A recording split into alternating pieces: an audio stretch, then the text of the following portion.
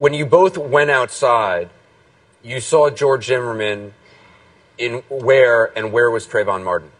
She was out the door first. When I came out the door, I saw him basically straddling him. He had, feet on either side of his body, and his hands, at the time I didn't know, was on his back. And Trayvon was face down. Trayvon was face down. Once he got off of the body, we could see that his face was down in the grass. So at the time that he was holding his back, I didn't know if he was trying to help him hold the wound, or Selma had asked him several times, 3 times, what's going on? Is everything okay?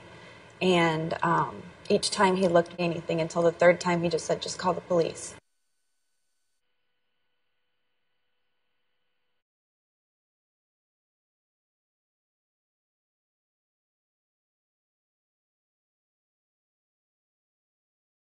Sounds like a male. And you don't know why? I don't know why. I think they're yelling help, but I don't know. Just send someone quick. Say stop. Okay. Does he look hurt to you? I can't see him. I don't want to go out there. I don't know what's going on. So they're sending him. So you think he's yelling help? Yes. All right. What is your phone number? There's gunshots. You just heard gunshots? Yes. How many? And we don't know if they've been killed, okay? We know they've probably... He just said he shot him. Yes, the person is dead, laying on the grass. I didn't see it because it was too dark, and I just heard people screaming, help me.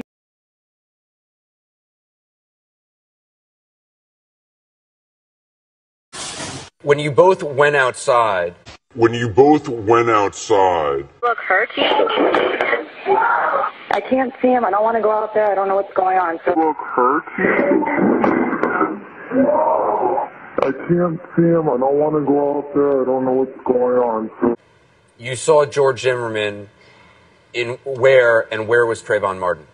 She was out the door first. When I came out the door, I saw him basically straddling him. He had, feet on either side of his body, and his hands, at the time I didn't know, was on his back. And Trayvon was face down. Trayvon was face down. Once he got off of the body, we could see that his face was down in the grass. So at the time that he was holding his back, I didn't know if he was trying to help him hold the wound, or Selma had asked him several times, 3 times, what's going on? Is everything okay?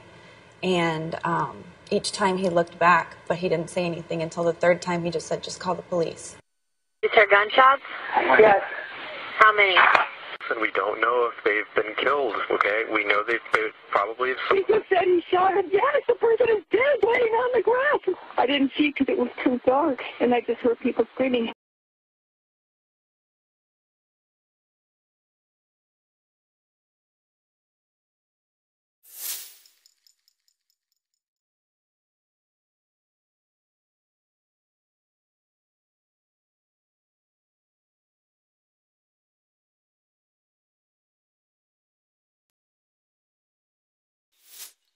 Hey, what's going on with y'all, man?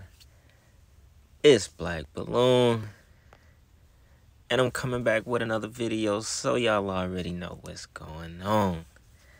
This was the highly requested Trayvon Martin video,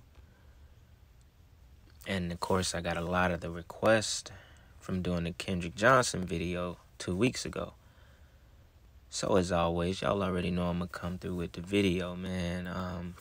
And just like the last video, I'm gonna just be coming in a couple times, break down what's going on, because obviously I can give y'all way better picture of what I'm trying to get across by actually explaining it.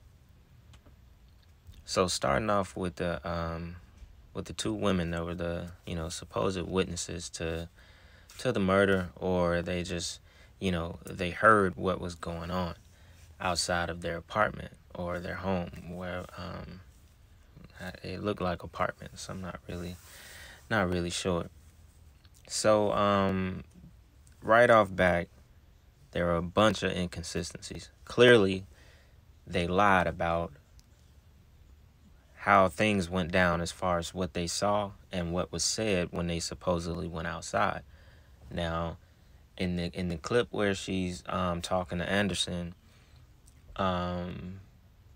she tells him, which is why I put listen again, you got to listen closely, or if you just listen and just listen, you're not really going to hear it, you know, because she clearly says that, to me, she kind of had like two mistakes where she said they asked Zimmerman, or, you know, they stepped outside and they asked, are you okay? What's going on? 3 times. Notice that number 3. So she actually said they asked, they wanted to know what was going on. But Zimmerman just looked at them or something like that and ultimately told them to call 911. When clearly, when she was actually on the phone call with 911, she said she wasn't outside. She didn't want to go outside because she didn't know what was going on. Basically, she was scared. And the gunshot actually went off while she was on the phone with 911. So how did she ask Zimmerman, is he okay? Is everything fine? And then he doesn't answer, but tells her, go and call 911. After Trayvon is supposedly laying there dead. So you see the inconsistency. You see the lies off back already. Already the story don't add up. She told him, Anderson Cooper, as if I hadn't called 911 yet. I called 911 basically after I asked Zimmerman, was everything okay? He was already shot. He says, call 911. But she was already on 911 on the call when the gunshot went off. So y'all see what I'm trying to point out to you. Right off back as we start the video, we already get conflicting stories of what actually went down. And then it's odd how they say that Trayvon was laying on his face, right? And then I actually found these pictures, which I put in the video and I blurred it out a little bit for the sake of YouTube. You know, I wasn't really sure if I was really going to put that in there, but, you know, with it blurry, I should be okay. And with me, I'm not going to click on this picture right here where his body, the front of his head is highlighted in green. And I'm going to just kind of keep it far away from the screen so I can hopefully pass by showing this. But this is to give you a visual of what they're basically saying. Now, these are real pictures. These are real case files. Now, this is somehow a picture of him laying down on his face here in the grass. And then the thing is, we get other pictures, other crime scene pictures. Here's more of him laying down on his face. This one is him on his back, and he's in the hangman pose. The pose that basically relates back to Freemasonry. It's called the hangman. You can look it up. I'm actually trying to find a picture where it shows it a little bit closer. That he's kind of like in the hangman pose. I don't want to actually blow it up on the screen, but I may just blur it. You can kind of see it right here. His leg is like crossed up under his other leg. You know, that's the picture right there. Where his leg is crossed over his leg. That's the hangman Freemasonic pose. And now you notice his body was actually turned. So like where I didn't hear anything about, you know, I don't know. It would be odd for them to turn the body over and then his legs to be in that kind of shape. You know, it just doesn't seem right. It's like, why do we get basically crime scene pictures of him like this on his face, as the woman says, and then we also get pictures of him like that on his back with his leg crossed up under him. So it's like, who flipped the body over? Who turned the body over? You see what I'm saying? So even that's odd in itself right there. You know, like where does that happen on crime scenes? Usually the body just stays the place that it is, you know. If it's face down or, you know, face up or whatever, the body just stays just like that. So I found that to be pretty odd. And what we're also going to go into next is we're going to listen to George Zimmerman basically explain his version, his like reenactment. He went back to the scene on how everything happened. So he's basically going to contradict what the two women said on the 911 call. He's going to basically say that someone came out, he told them that he needed help. And then that the woman said they're going to call 911. So we're basically going to see how right off back nothing adds up. So with that being said, let's get into this next clip. He got on top of me somewhere around here, and that's when I started screaming for help. I started screaming help as loud as I could. And then is when he grabbed me. Oh, I tried to sit up, and that's when he grabbed me by the head and tried to slam my head down. And were you on the cement or you on the... No, my body was on the grass. My head was on the cement. Because you were basically facing this way? Yes, sir. Okay. That's as best as I could feel through my jacket. I felt like my body was on the grass and my head was on the cement, and he just kept slamming it. And I kept yelling, help, as loud as I could. He put his hand on his nose, on my nose, and his other hand on my mouth. He said, shut the fuck up. And then I tried squirming again, because all I could think about was when he was hitting my head against it, felt like my head was going to explode, and I thought I was going to lose consciousness. So I tried to squirm so that I could get, because he only had a small portion of my head on the concrete. So I tried to squirm off the concrete. And when I did that, somebody here opened the door, and I said, help me. And they said, I'll call 911. And I said, help me. And they said, I'll call 911. Selma had asked him several times, 3 times, what's going on? Is everything okay? And each time he looked back, but he didn't say anything until the 3rd time he just said, just call the police. No, help me. I need help. And I don't know what they did, but... That's when my jacket had moved up, and I had my firearm on my right side hip. My jacket moved up, and he saw it. I feel like he saw it. He looked at it, and he said, you're gonna die tonight, motherfucker. And he reached for it, but he reached, like I felt his arm going down to my side, and I grabbed it, and I just grabbed my firearm, and I shot him 1 time. After you shot him, keep on going, what did he say? After I shot him, he like sat up. So you're still in this position here, basically. Yes, you're sir. laying down here. You shot him so he's in the grass. Yes, sir. He was on top of me like this. I shot him. And I didn't think I hit him because he sat up and he said, oh, you got me. You got it. You got me. You got it. Something like that. So I thought he was just saying, I know you have a gun now. I heard it. I'm giving up. So I don't know if I pushed him off me or he fell off me. Either way, I got on top of him and I pushed his arms apart. I said, "Don't flip him over." I don't remember how I got on top of him. I'm sorry. That's fine. But I got on his back and I moved his arms apart because when he was repeatedly hitting me in the face and the head, I thought he had something in his hands. So I moved his hands apart. So you had him face down then? Yes, face down, and I was on his back. All right, y'all. So y'all see how the stories are not adding up.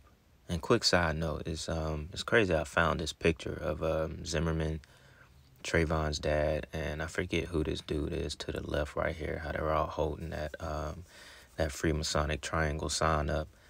So it goes to show you what Zimmerman is actually connected to, and the fact that his dad is actually a judge in the state of Florida, and Zimmerman is actually part Fluish, as they say. I can't say the J word. He is part Fluish and Peruvian, I think. So he's not just a man of Hispanic descent. But anyway, so y'all see how y'all see how the stories basically don't add up. So we got to listen for those small details to understand that this is, you know, in my eyes, it's all a big lie. You know, every time I do these kind of videos and, you know, we go over the 911 calls, which I'm going to get to the 911 call that Zimmerman made as well. You know, we go over all this stuff. We can point out the inconsistencies and hear that this shit is being made up. They're giving us a story. I always come at y'all with these videos with a really open mind. You know what I'm saying? Like, I have an open mind to begin with, but then I'm also trying to make you see the fact that all of this shit could be a lie, bro. You know, none of this shit could even be true. You see what I'm saying? Like, the way they giving us the story, you know, like, we weren't there. You know what I'm saying? Like, we could see pictures and shit all day long of what we think is Trayvon Martin, and that, you know, we think this is how he died. What if that's not even Trayvon Martin? You know what I'm saying? Because I was trying to find this collage picture. It's like a picture. It's a bunch of pictures of Trayvon when he's younger. And then it's also a bunch of pictures of his brother. And they're all kind of collaged together. And I swear it looks like the same exact person. You see what I'm saying? Now, there is pictures of Trayvon and his brother in the same pic, but we can't even be sure that those photos weren't, you know, photoshopped to have Trayvon in the picture, because the brother doesn't even seem like he knows Trayvon. And I'm going to play that interview as well. A super awkward interview of some random news lady interviewing the brother. And y'all going to trip out when y'all see the brother, like, responses to him supposedly knowing Trayvon. When he testified in court, he said, you know, him and Trayvon, they were real close. And then when they got to this interview, he didn't know what to say about Trayvon. Like, he talked as if he never met Trayvon. Unexpectedly. And we're here with someone that knows him best. We would like the exclusive and your support with Justice for Trayvon. How are you doing today? Good. How are you? I'm doing good. It's been a very emotional day for me, even as media. Could you tell the world who you are? Introduce yourself, please. I'm Javaris Fulton, Trayvon's older brother. Okay. I know that it's a very emotional. You just had an interview with People magazine, and you've pretty much met hundreds of media today. Tell the world about Trayvon, who he was, just an everyday occurrence. What was something the world doesn't know about Trayvon, being with him and growing up with him? What was it like? Trayvon was very, I don't know, he was a jokester. He liked to laugh, as do I. We,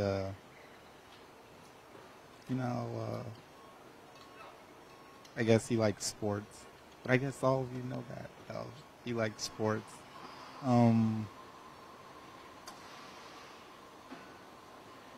don't know. He was a good kid.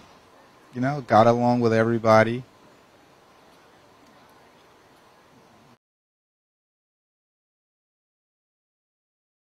At the holidays and festivals, or anything you would do, like funny little things, what do you remember? Like something, I know every day, you know, you want to think of good things, so you never forget the memories. But like a family memory that you remember the most, or something that just, it keeps striking you, like something he said, or something that surprised you that he told you even as a brother?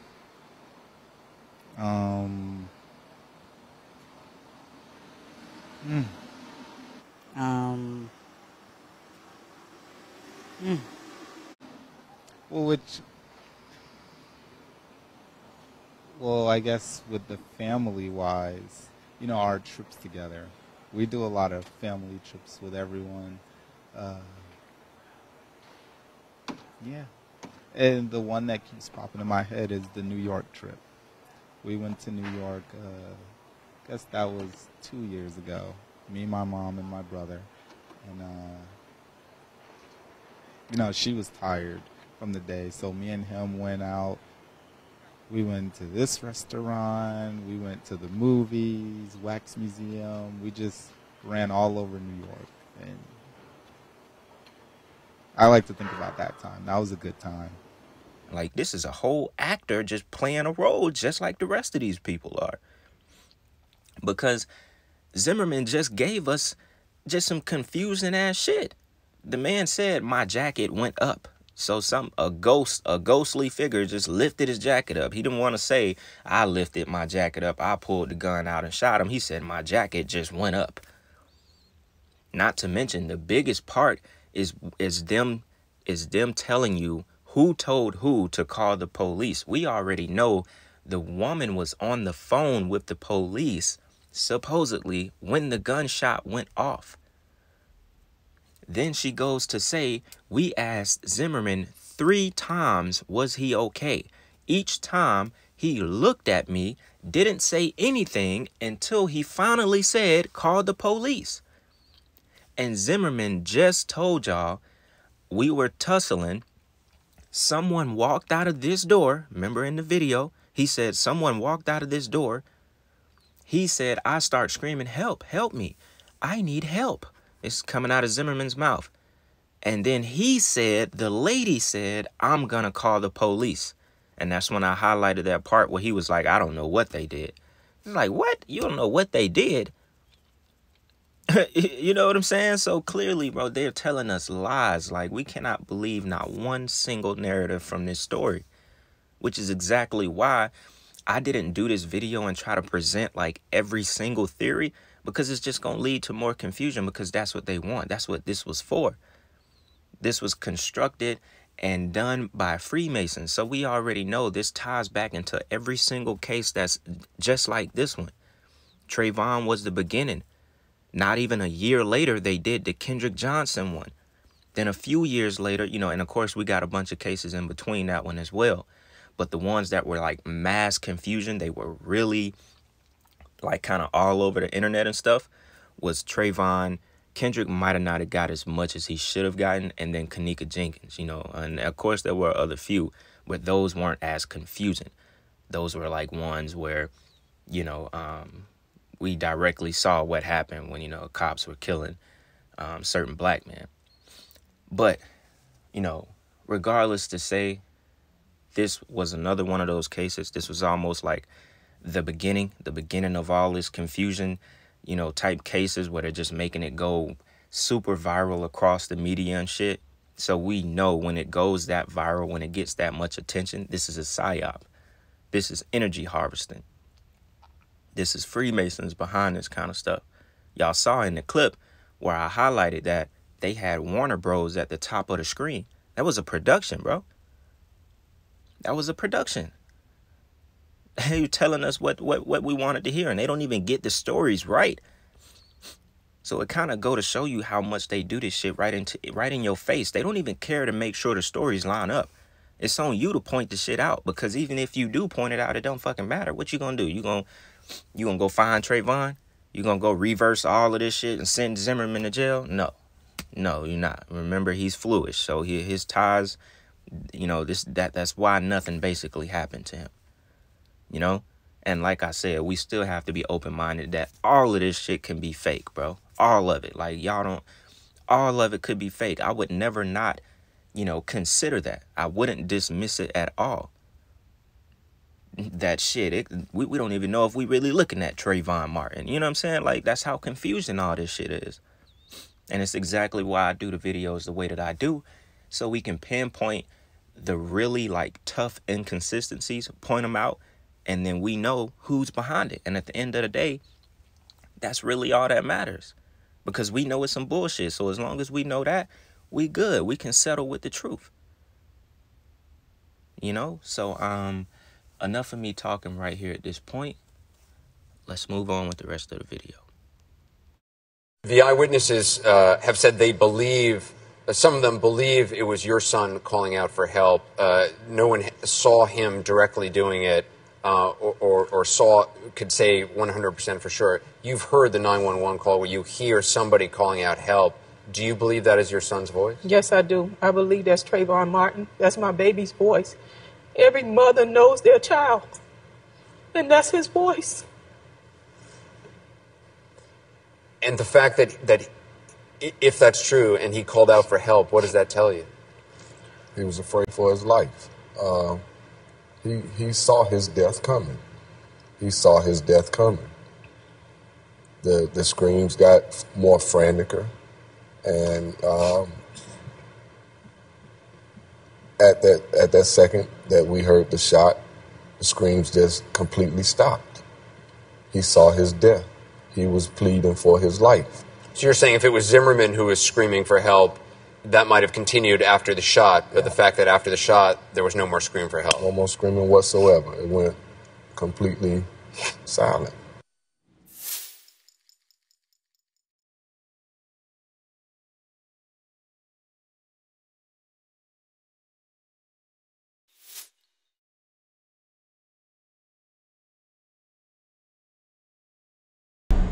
This 45-second 911 call captures the last moments of Trayvon Martin's life. Listen. The key and contentious question, who is screaming? Is it Trayvon Martin or is it neighborhood watchman George Zimmerman, the man accused of murdering him? So you think he's yelling help? Yes. All right, what is your...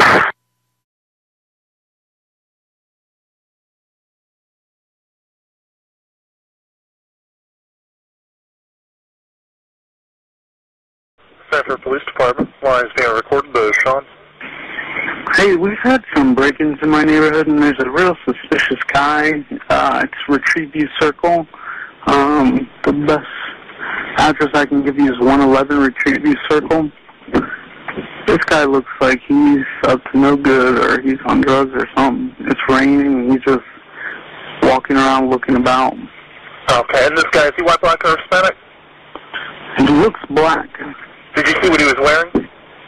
Yeah, a dark hoodie, like a gray hoodie, and he wore jeans or sweatpants and white tennis shoes. He didn't move. He was just staring. Oh, he's just walking around the area? At all the houses. Okay. And now he's just staring at me. Okay, and so it's 1111 Retrieve You or 111? That's the clubhouse. That's the clubhouse. Do you know what he's near the clubhouse right now? Yeah, now he's coming towards me. Okay. He's got his hand in his waistband. Yeah, he's a black male. Okay. How old would you say he was? He's got a button on his shirt. Late teens. Late teens, okay. Something's wrong with him. Yeah. He's coming to check me out. He's got something in his hands. I don't know what his deal is. Okay, just let me know if he does anything, okay? Over here. Yeah, we got him on the way. Just let me know if this guy does anything else. Okay. These assholes, they always get away. Yeah. When you come to the clubhouse, you come straight in and make a left. Actually, you would go past the clubhouse. Okay, it says on the left-hand side from the clubhouse? No, you go in straight through the entrance, and then you make a left. Yeah, you go straight in, don't turn and make a left. Shit, he's running. He's running? Which way is he running? Down towards the entrance of the neighborhood. Okay, which entrance is that he's heading towards? The back entrance. Are you following him? Yeah. Okay, we don't need you to do that. Okay.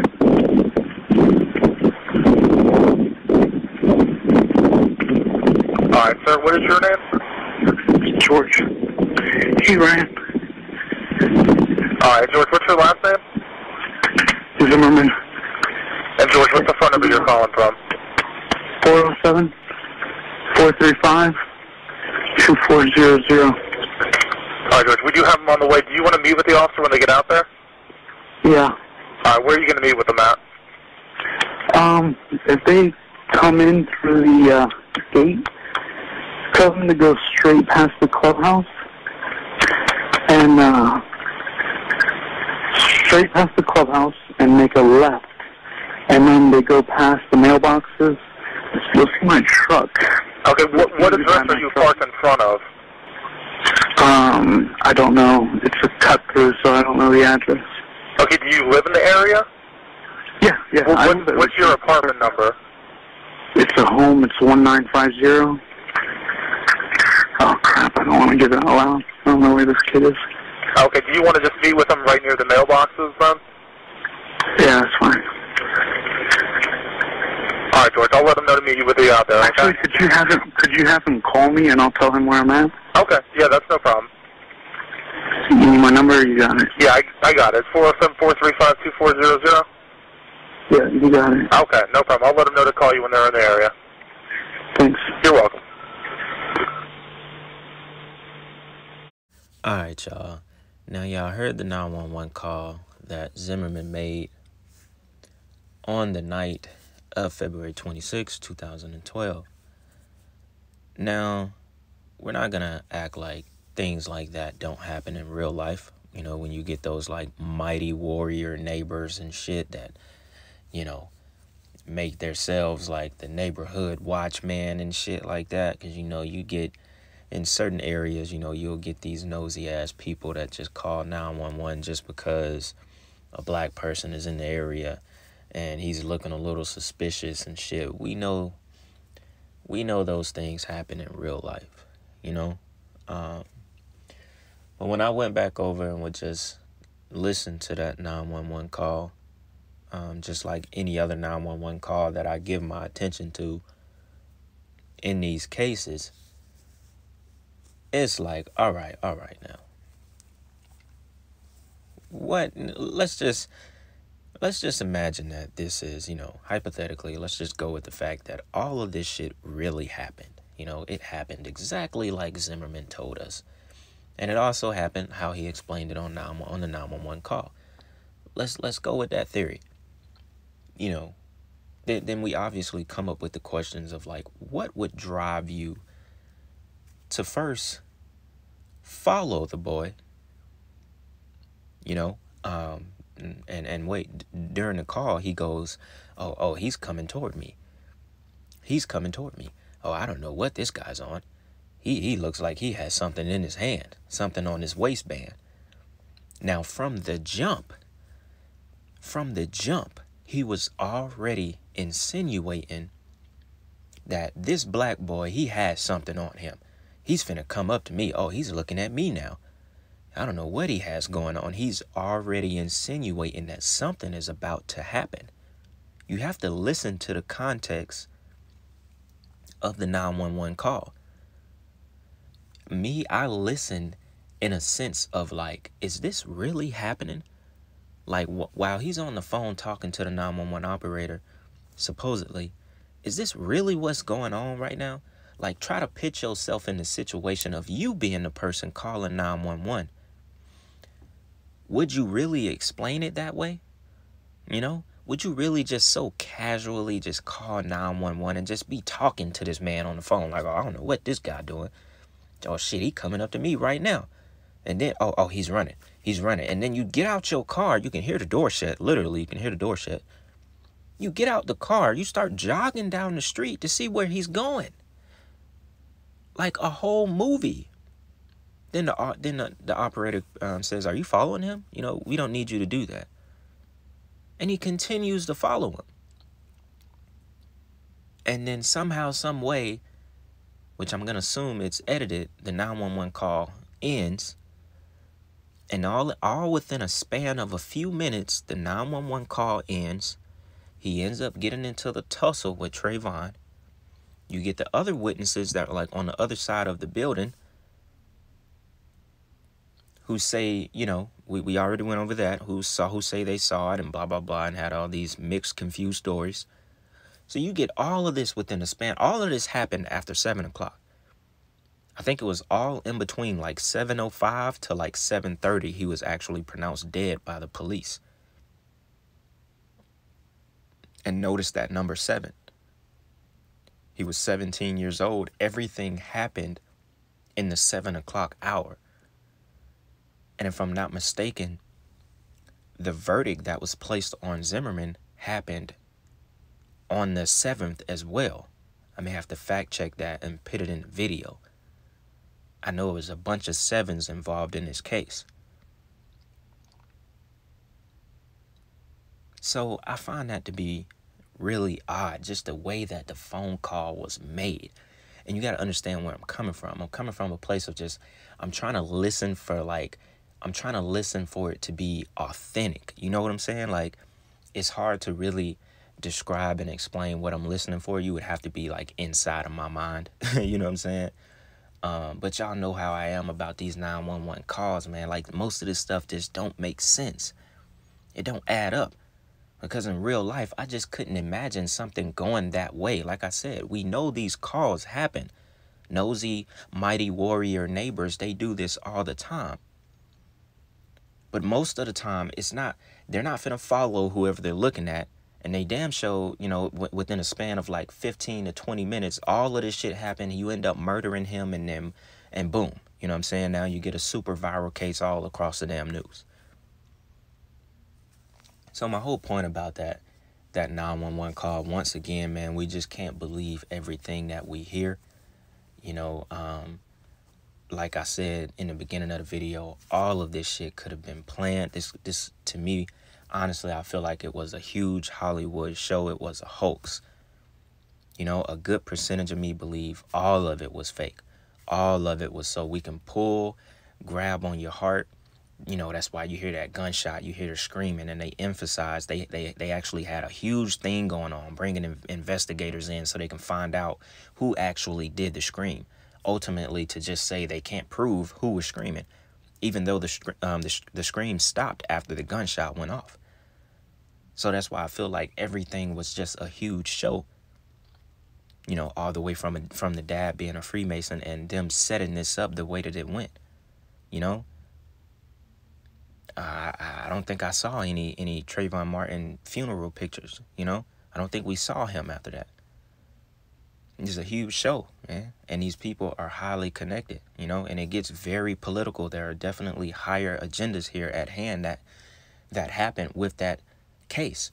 You know? Shit that is deeper than just the surface of, oh, okay, George Zimmerman killed a young black man. You know? It goes deep. It goes all the way up to the top.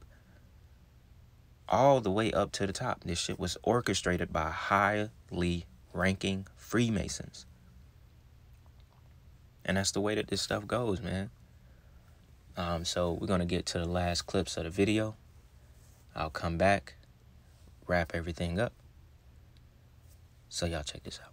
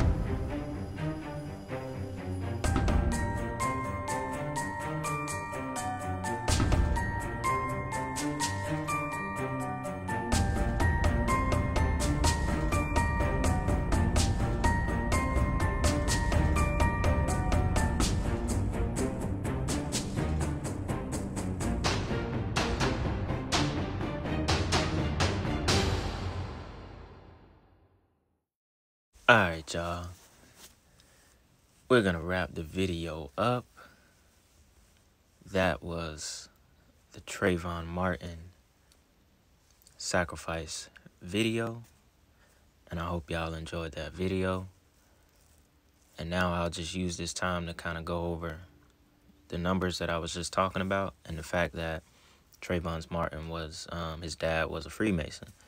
Now, I didn't throw this early into the video because mostly all of you are aware that he was a Freemason. There are tons of pictures online that prove he was a Freemason. So, you know, I didn't want to really, you know, just throw it out there early in the video. I kind of wanted y'all to just be able to focus on the case. And, you know, since most of you already know he's a Freemason, you know, and these are just a couple of pictures that I found online when you do just kind of like a simple search of the dad. You know, I already showed y'all this in the video of them basically showing their allegiance to the one-eyed God, you know, to the Freemasonic elite that run this world. You know, this was an old picture off of his Facebook. I don't know if these pictures are up anymore on his Facebook, as this was about 10 to 11 years ago, where people, you know, well, obviously in 2013 when it happened, 2012 when it happened, they went and, you know, dug through all his old pictures and they found all this stuff. So, you know, obviously this guy, he definitely has like some really like demonic pictures on his Facebook at that time, you know, basically showing what he represents. You know, this would be depicted as the devil on top of a pillar, you know, with the Freemasonic symbol and the G pointing downward with the all-seeing eye at the top of the picture. And here's just more pictures that was online. Him with his fellow brothers, standing with the Mason symbol right above his head, not above the other ones, above his head, done on purpose. Then him again, standing in between the two pillars. Him with his another brother. You know, so I'm sure a lot of y'all have already seen some of these pictures. You know, which is why I didn't really show these early in the video, like I said. And what I wanted to talk about, as far as the numbers go that are kind of surrounded around this case, as far as the death date of Trayvon adding up to 13, and as far as the verdict coming out, basically acquitting Zimmerman of the charge on July 13th it was. It was the 7th month, the 13th day of 2013. And then remember, I also pointed out Trayvon Martin was 17. They used the 7th month of the year when they basically gave Zimmerman the acquittal, with also another 7 coming the time that Trayvon was pronounced dead. Rather, it was exactly 7:30 at night. It was in the 7 o'clock hour. So you get those 3 7s. You also get 3 number 13s. The 3 7s would basically equal to 21, obviously, which is another sacred number to the occult. And the thing about it is, if we go all the way back to basically, let's say we go all the way back to when the Illuminati was started, right? Because that was like the first big group of, you know, the elite, as far as we know, coming together, you know, to the public and having like a name, the Illuminati, you know, elitist group. So they were basically founded by Adam Weishaupt, and this is to give you a general idea of how the occult uses numbers to shape history, because they really believe in the power of these numbers. This is to give you an idea. Adam Weishaupt, he started the Illuminati on May 1st.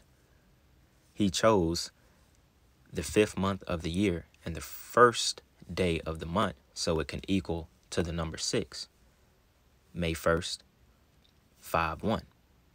He also chose 1776, because 1 plus 7 plus 7 plus 6 equals 21. You guessed it. A sacred number to the occult. He already had that knowledge and that belief that everything has to be done accordingly on, like, you know, a numerological scale, you know, on a number scale. So it goes to show you how deep they actually use these numbers to basically shape history. Everything is, you know, everything is numerical. You know, it's all done down to the T, planned perfectly so they can harvest energy and complete the rituals that they do to the public Hence why we got the number 7 so much, the number of completion in this case. And which, like I also said in the text, the number 7 is basically used as a form of mockery, you know. And y'all could, you know, if y'all wanted to go back and do more research on those numbers, you can.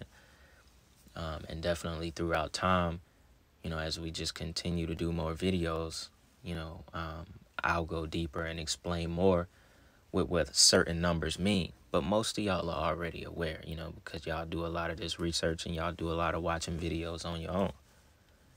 So I figured I'll just kind of give you an example of how deep it goes, you know.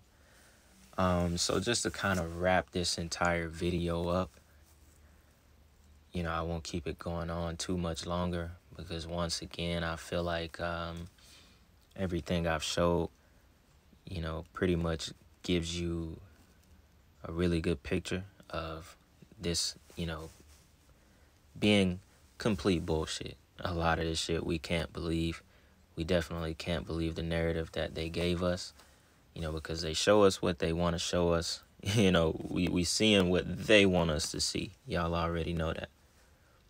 And so hopefully, you know, bringing this back around for the ones that maybe didn't catch certain things in that case, you know, because you might have been, you know, emotionally drawn to it, you know, because that's what they like to do. That's really the entire purpose. They want you to be so emotional tied into it that you don't even see that this is all fabricated. It's all some bullshit. They acting. I know y'all saw the brother. The brother, that was ridiculous. That was ridiculous. Ain't no way that's his damn brother. Ain't no way. Ain't no way. Or either the fact that it's the other way around and Trayvon Martin doesn't even exist. You know what I'm saying? It got to be one of the two. You know what I'm saying? Because that was weird. Like, it was weird. Like, why was the reporter even so close? I swear she could have kissed him. Like, she was close. Like, her body was on his body. Like, that was a very awkward-ass interview. You know what I'm saying? So, man, you know, like I said, hopefully, you know, bringing this back around will make some of y'all see what was really going on with this case. You know, because I know a lot of people were very emotionally tied into it because they thought it was just some typical racial type of thing that they constantly push through the media. Y'all know they just want to, you know, divide and conquer. That's it. You know what I'm saying? It'll always be that way. They'll always try to make things out to be black and white. You know? That Hegelian dialectic, you know what I'm saying? It's always gonna be that way, you know. So that's that, man. That's the Trayvon Martin sacrifice video. Obviously today is not Sunday, but you know, it's a holiday, so I'm sure most of y'all are just chilling right now. And that's that, man. So I hope y'all enjoyed the video. I hope y'all having a good day. I will be coming back with another video this week. And y'all already know what's going on. It's Black Balloon. And I'm going to see y'all soon. I'm out.